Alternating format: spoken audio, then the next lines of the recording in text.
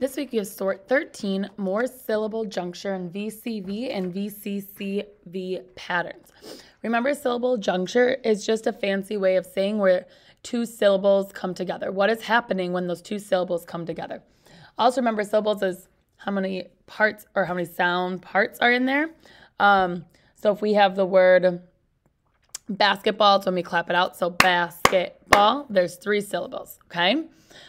In these words, we're going to be working with 2-syllable words, and we're going to be looking for what is happening when those 2 syllables come together.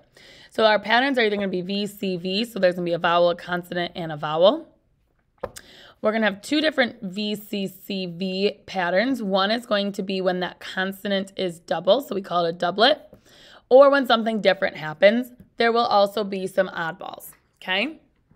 So we're going to read through the words. We have the word silent, happen, number, funny, winter, follow, female, better, problem, after, moment, pattern, sister, finger, bottom, chapter, fever, member, blanket, pillow, water, only, yellow, and window, okay?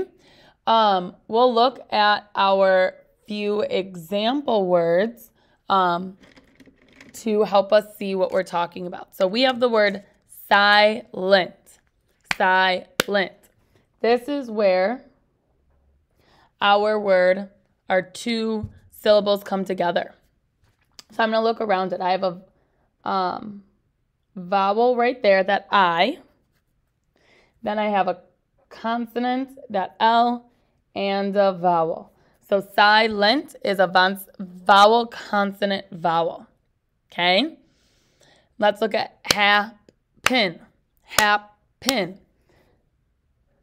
Our syllables juncture is right there. I have a consonant.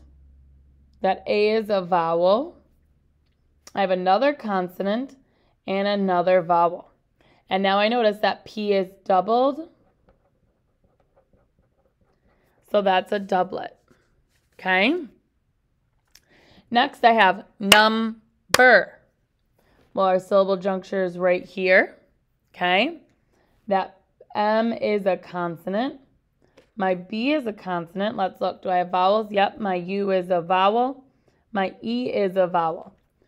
Well, I'm looking. My consonants, they don't double, so this one is different. Okay? So you're going to go through and do the same thing for the rest of your work.